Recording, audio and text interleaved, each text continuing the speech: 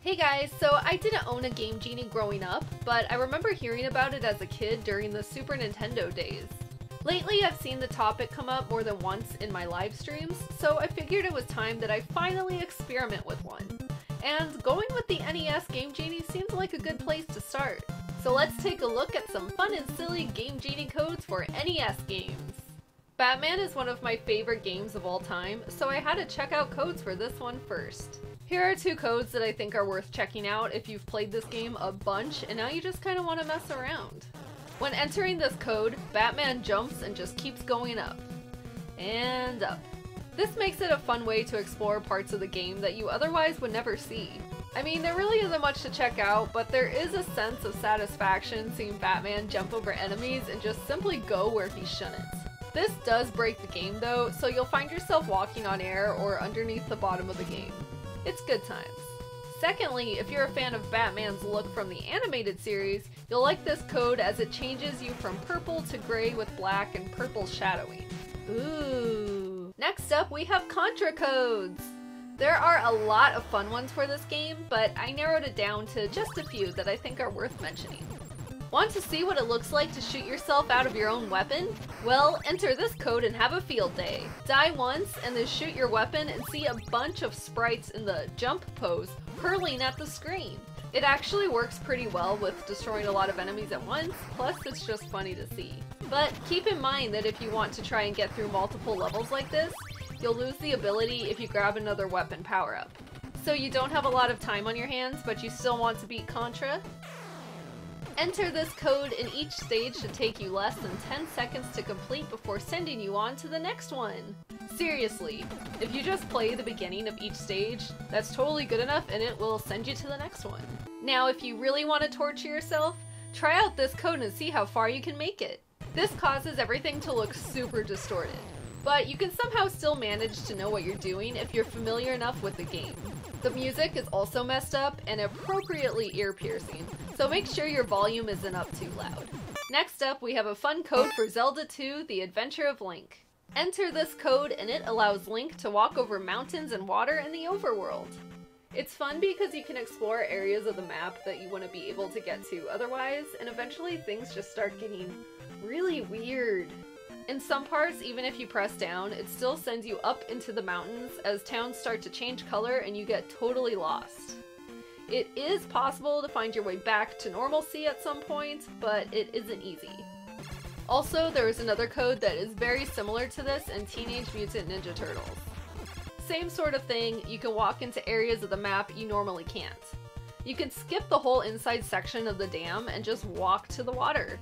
So this code can get you to skip entire areas, which some people might enjoy. Another silly Zelda 2 code is this one that allows you to fly. It's stupid, but there's just something funny about seeing Link literally bounce out of the town. Next we have codes for Bubble Bobble. Do you love Bubble Bobble but wish it was more chaotic? Then check this out. Enter this code and watch the enemies go absolutely insane. It's still fairly manageable until you get to level 4. And then if you pair it with the turbo shoes, you're in for some shenanigans. And finally, as expected, Super Mario Bros. Has a ton of Game Genie codes. I could probably do a video just on codes for this game, but I just picked out a few that I thought were the most silly. I first noticed that there were a lot of codes that add elements from later levels to level 1. These are simple changes, but I think they're worth messing around with.